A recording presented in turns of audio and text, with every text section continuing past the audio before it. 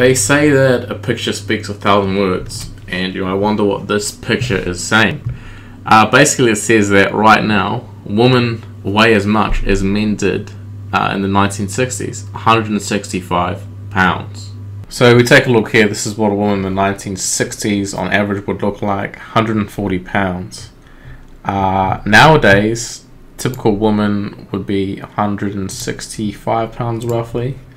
So looking more like that, you can see a fair bit chunkier, a fair bit chunkier. Let's try for the guys. Average 1960s male, something like this for a typical height man. Nowadays we're looking at about 190, 200 pounds.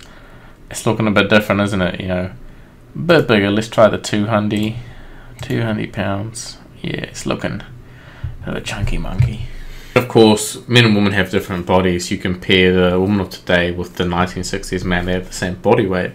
But because men tend to be taller and they have more muscle, obviously, a guy like Brad Pitt, for example, 160, 165 pounds, looks very nice. 160, 165 pound woman like Amy Schumer, even being 5'11", not really.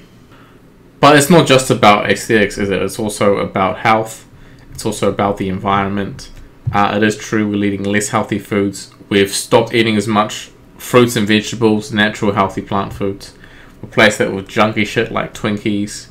And all the meat we're eating is not good for the environment because it takes up so much more resources. Now, a bit of observation here is that women's weight has gone up over time, which means their attractiveness has gone down. Sexual marketplace value has gone down.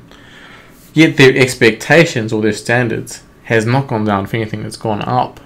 And this is a bit of an anomaly. But I think that things like the welfare state or body positivity or social media, even social media, could be some contributing factors here.